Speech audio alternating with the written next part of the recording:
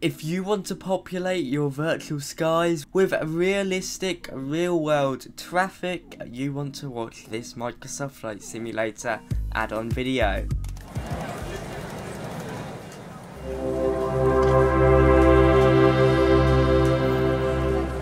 Hello YouTube, I'm Pilot Stud and welcome back to another video. Before we get into it, I'm running a charity fundraiser, raising money for two fantastic charities. I'll be going for a skydive at the end of it, so if you really want to help me out and help these charities out, consider donating. 100% of the proceeds will go to these two amazing charities. It really means a lot. In today's video, as you can see in here, I'll be talking about a relatively new add-on on FlightSim.to that injects realistic, high-quality models from the IVAO database into Microsoft Flight Simulator for it to use with live traffic, which means to a certain degree you'll get realistic aircraft that match the actual plane in real life. It is a very cool feature, and as you can see, Amsterdam is buzzing with aircraft, especially beautiful little blue KLM 737s, so it is a very superb add-on that looks really good. I'll be showing you how to install it and just having a little look around. Okay, so first of all, let me state this add-on isn't perfect. It's not without its flaws. Because it relies off the default Microsoft Flight Simulator live traffic system, it's a bit temperamental and it is a bit delayed when it comes to aircraft. There seems to be about a 10-15 minute delay.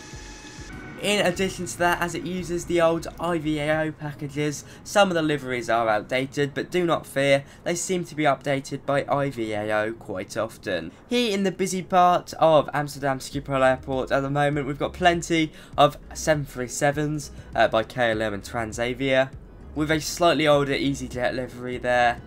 But aside from that, it does look really realistic. It's as simple as that. You get aircraft popped in, following the real world liveries. I do recommend you go to a busy airport to try it out, otherwise you might not see many aircraft because of the delay. And of course, once you're loading up, you'll want to select live traffic, and I do recommend you put name tags on, or traffic tags I should say, on first, just so it points out where they are, so you can see whether the add-on is working or if it's just being a bit slow to load in. Anyway, let's hop over and I'll show you how to install it now. So here we are on the FlightSim.to website. As you can see, they've got plenty of screenshots here showing you it in action, and quite often than not it does match up the aircraft pretty well. It really does look quite beautiful. The instructions are all down here if you want to read through them. I do recommend you do. It will explain it to you better than the video, and of course you can read it as you like and follow the steps directly. So the first thing you're going to want to do is come over to IVAO.aero. And as you can see, I'm logged in with my IVAO account. If you don't know what IVAO is, it stands for International Virtual Aviation Organization.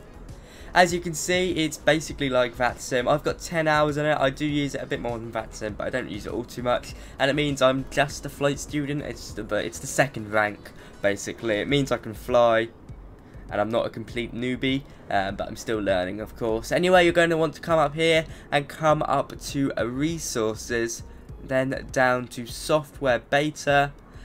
Click on that. Click on pilot client altitude, which is their new pilot client. There's a bit of a tongue twist there. Read through all of this to make sure you're downloading the right one. Come down here and click the download button. Then choose the current one. Now this will install IVAO's clients for you, which means if you want to, you can go on it, speak to the real world air traffic controllers, although you do want to be training before. You don't have to sign up to IVAO to use it. We're just going to use this to install the livery and aircraft packages. You want to click on that. Mine's going to open up in WinRAR, so you do want to extract that. If you've got WinRAR, just put it back in downloads, and there we go. Once you're in downloads, you'll see altitude Microsoft Flight Simulator _2020. Click on that, click on the .exe, the executable, and run it. You'll then see something like this. Now, because I've already installed it, I'm not going to go do it again, but if you want to, you can just go and make sure you select your community file. Make sure you select your community file. I selected packages like it does automatically and it doesn't seem to work. If you select your community file, it seems to work just fine. Anyway, then you're going to want to install it. It's 125 megabytes, really not very big. That will install all the packages for you. I'm going to exit this here because I've already done it and I don't want to mess up my installation. Then you can come back onto the website here, come and down and click download. Once it's downloaded, and because flightsim.to have some weird kind of protection, it often does take quite a while. It may be in a zip file like this. Just extract it and bring it back to your main library. Then you'll see IVAO _ XCSL, which is model matching basically. You'll then see it in here, IVAO _ X-CSL. You don't need to worry about clicking on it, you just need to drag it into your community file. For those of you who don't know where the community file is, you should do because you've installed the IVAO client in there. It'll be in users, your name, app data, roaming, Microsoft Flight Simulator. That will be for Steam. It's pretty similar for everything else, whether you got it on the Windows version or whatever. Now this is the bit that I messed up, and I don't know if I messed it up or it's just if my installation's messed up, but you can see right now I've got my community file and my official file on the outside. Normally, or what I used to do, was go into packages. Well, it would appear this doesn't work, so these are all outdated and old and I could just delete them all. So for me, I just come into my community file and it's all in there. This is the only one that works, apparently. I don't know, it's confusing. But just find your community file, the one that works for you. You'll then see IVAO _ X-CSL. That's the default one that IVAO's client installs. So if you've installed Altitude correctly, that should be in your file. As you can see, going through it, we've got all of the planes we've got. It'd be nice to add a few more, but we've got the A319, A320, A321. Even got the A380 in there, which is very nice. Anyway, what you're going to want to do is come back to the recently downloaded file, and as simple as that, drag it over here. It might take a bit of a while to move it over. It did for me. There was some sort of conflict. And you're going to want to click replace all. Don't worry, it won't break it. Even if it does, you can reinstall. It's not touching your Microsoft Flight Simulator files. And as you can see, we'll now click replace the files in the destination. And it'll get to 100%. If it does freeze, which it did for me, just wait. It seems to be quite slow. Maybe it's just my computer. Maybe you don't have any problems. Then hopefully you'll get to 100%. As you can see, it's all replaced mine now.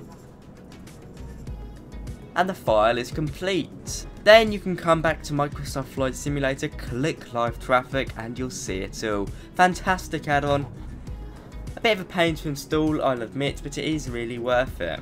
And would you look at the 777 that spawned in right next to the pilot stud A320 over there. Simply fantastic. So there we have it, guys. I hope this tutorial and installation video has really helped you out. Honestly, just go read the instructions on the website on flightsim.to. The link's in the description. Probably explains it better than I do. I do really recommend this add-on, it works a treat. Thank you so much for watching this video. As I said, I'm doing a charity fundraiser for 2 awesome charities, so your support would be really appreciated there, honestly. Thank you so much. Anyway guys, from me today, that is all. Thank you to my first class channel members. They get a shout out. Thank you to Simon Schmidt, Ethan Bubeck, Captain Matt Russell and Jesse Wiseman. You guys really do help me out, and if you really want to support the channel, consider becoming a channel member for exclusive perks, such as a shout out at the end of the video.